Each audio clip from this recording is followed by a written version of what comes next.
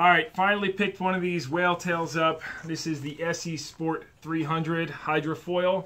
In this video, I'll show you some quick tips on installing it. You can pick these up on Amazon for like 70 bucks. I found this one on Facebook Marketplace for $35. I really didn't want white, but $35 can't really complain too much.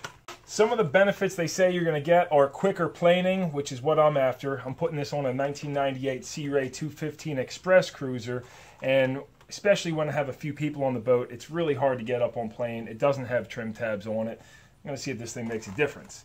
They say it saves fuel, so that's nice because I got a 350 Merc cruiser that kind of eats fuel. They say this one's rated the fastest. I've heard with these whale tails you can lose a mile or two an hour on your top end. They say it also wipes out cavitation and that the exclusive turbo track helps stability and control in your steering. So let's see how it works. On this version, you do have to drill into your stern drive. They also make one that you don't have to drill and you can just clamp it on there. I've seen them before and I don't think they're quite as streamlined. There's like these bulky clamps on the bottom that hang down right there on your stern drive plate. So this one I got cheap. We're going to drill some holes. Alright, my 1998 Sea Ray 215 Express cruiser.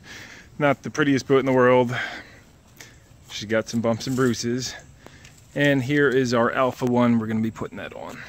I'm not too concerned with drilling into this because somebody actually did a welded repair onto this fin a while back. So it's kind of actually going to be covering that up a little bit, which is good. The instructions say you're going to need a drill with a 1/4 inch or 9/32 bit, a number 3 Phillips, a marker, and a 11mm or 7/16 wrench or socket. Begin by positioning this over here, and you know what, I'm going to just eye it up. They say bottom it out right onto here and make sure it doesn't elevate at all, so just to where it bottoms out there. And then line it up straight where you want it by using this notch up here and your spaces in the back. Once it's lined up where you want, take your marker and mark dead center, which this marker doesn't fit in the hole. I'm going to use a center punch and a hammer instead. So I'll go ahead and drill that hole out with my 1/4 inch. Now I'm going to slip one bolt in to hold it in place, and then I'll mark my other hole. For the front holes, this is kind of in your way for drilling, so they give you this template here. All right, it says fold up on here. So if I bring this to the bottom and I line the bottom holes up, then I can mark my other ones from underneath and drill them from the bottom. Of course, the prop is in the way of drilling that, so let me get my angle drill. And with our holes drilled, we're ready to install it. The longer bolts go in the rear. They say you can put the bolts in upwards or downwards. It doesn't really matter. Now the thicker washers go in the back and the thinner washers sit up front. Cool, they all lined up good. Now let's put our hardware on the bottom, washer, and then nut. Snug those down. And there is the final installation. Nice, straight, and true. When you tighten these down, you just snug them and then go an extra 1/4 turn to squish the rubber a little bit. Don't over torque them.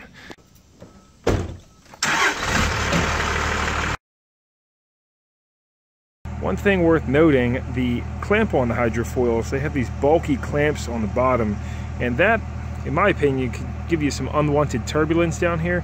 And after looking at this, I think I might in the future flip these screws upside down so they taper and the pan head's on the bottom, and then the nut would be recessed in here. Either way, I'm sure it doesn't make a huge difference.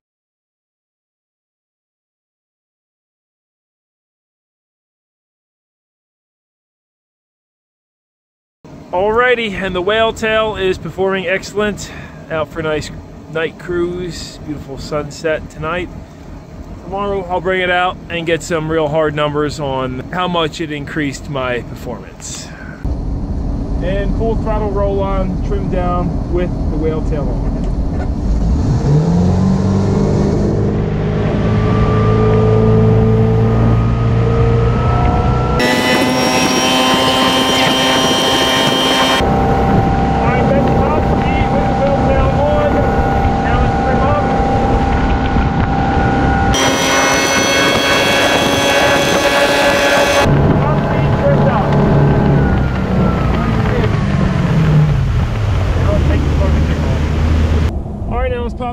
off and see what it does. Probably gonna drop the stainless steel hardware in the river, I'm sure.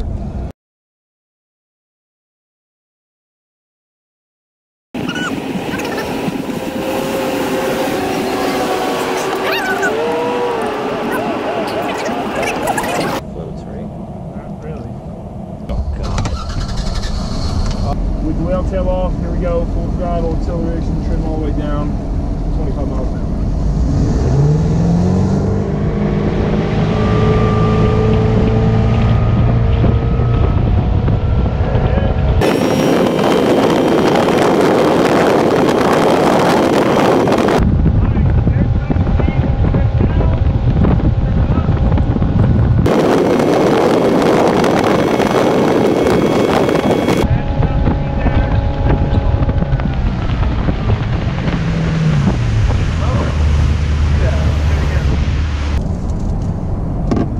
Definitely a beautiful night out here on the river. Now on our way up to Trenton to meet a few friends over at Cooper's Riverview. Please keep in mind these are rough numbers and there are a ton of variables.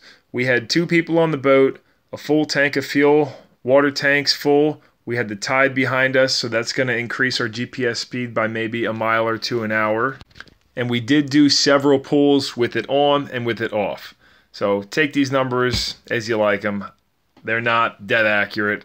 Overall, I can tell you that the fin does increase the drivability of the boat and the overall feel.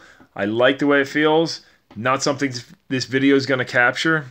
Now, I'm sure you noticed that the trimmed down top speed was actually 0.8 miles an hour less.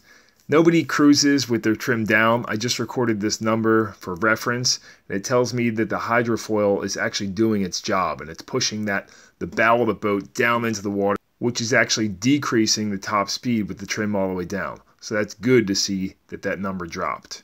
And the fact that we saw a 1.5 mile an hour gain on the top end kind of blew me away.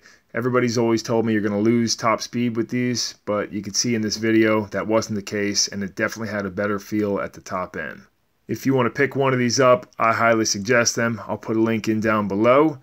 I want to thank my buddy Richard for helping me out with this video. You can check out his YouTube link down below. It's Blimmer87. And until next time, this is KZ Guy 2 here. No nonsense, no how. Hope it helped you out. I'll see you later.